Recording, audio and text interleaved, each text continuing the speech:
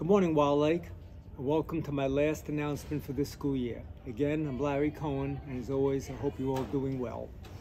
The class of 2024 is officially gone, and now it is on to the senior class of 2025 and the classes of 2026 and 2027. Class of 2025, next year at this time, it will be your turn. You may not think so right now, but before you know it, it'll be your class walking across stage. Please remember that I'm telling you this now because I'm going to remind you that the next 12 months are going to fly by very quickly. Enjoy it and don't push it. It'll be here before you know it. Class of 2025, you are now the new seniors. And with that status, you now have some new responsibilities. You are the new role models in town. I encourage those of you who have been successful so far to continue along that path that has gotten you to where you are now. And to those of you where school has been a struggle and difficult, please do not give up. I know that you will be successful, and you can also walk across the stage with some pride, confidence, and a sense of accomplishment. To the upcoming juniors and sophomores, as you move to juniors, you are the new upperclassmen. Okay, you're on a on-deck circle. Sophomores, as you move to juniors, again, you're the new class upperclassmen. You are in the on-deck circle. The junior year is a very important year. You need to put it all together. Freshmen, as you move to sophomores, you are no longer the new kids on the block. Model for the younger ones, the new freshmen.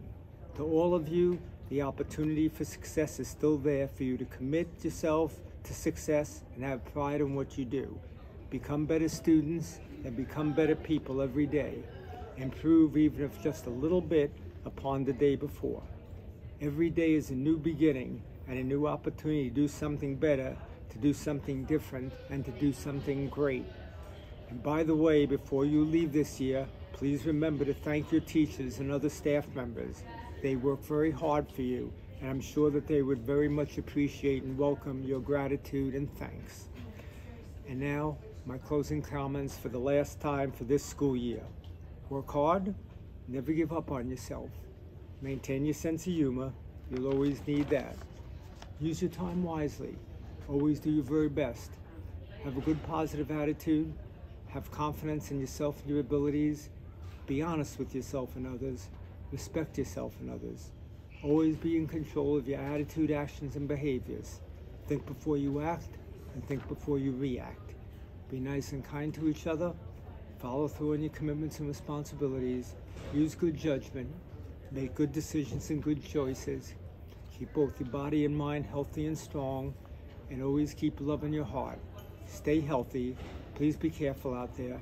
And as always, and most importantly, please come back to school safely every day and next year. Thank you for listening. Have a great day. Have a great week. Best of luck on your finals. Have a great summer. Love to you all. And of course, keep smiling. Hope to see you back here in the fall.